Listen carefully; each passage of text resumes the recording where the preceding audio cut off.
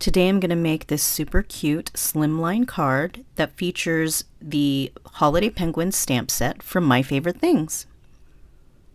My name is Bug. This is Mediocre Arts and Crafts. Here I'm using Canson watercolor paper and VersaFine Onyx Black ink. VersaFine will take watercolor without bleeding or smearing, so that's why I chose that one. The majority of this video is just me pretending like I know how to paint. I've got black paint here, and I mixed in a little bit of blue to create some grayish highlights so that there can be multiple shades in the black penguin parts. I tend to use watercolor almost like acrylic and make them opaque.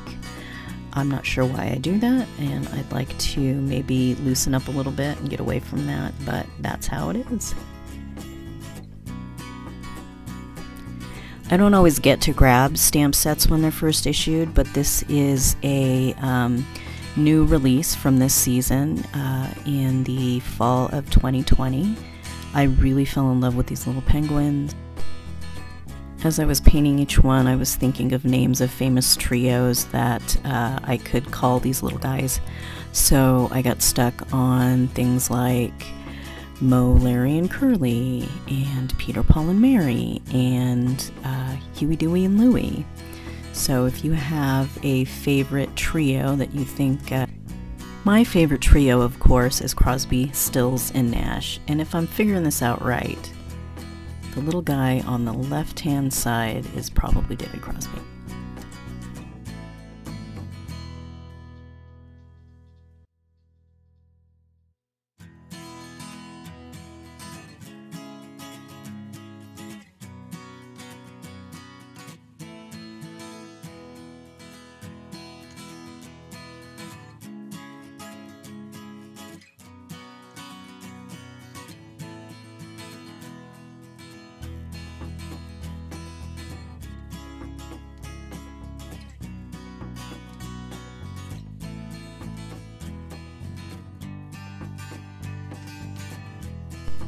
You know what they say, in every group of friends, there's always a this guy. And now that I think of it, in my group of friends, I just might be this guy.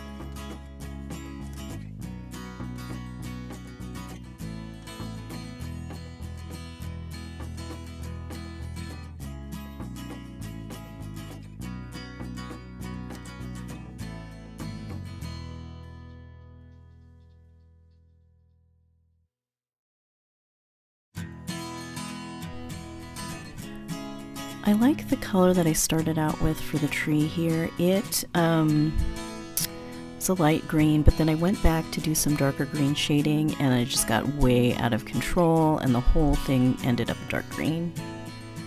But it turned out alright.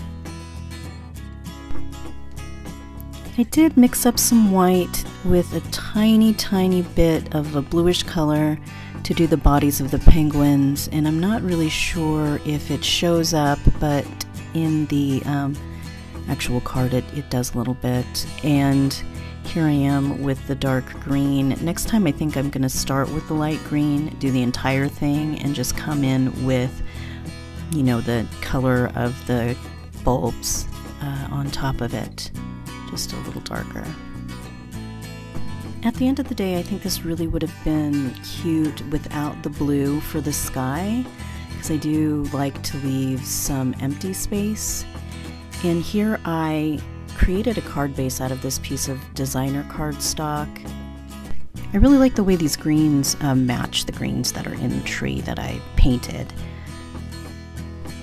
But after mounting it, I realized that there was way too much green, so I went ahead and sliced it down and put it on a white card base that you'll see in the very last still here.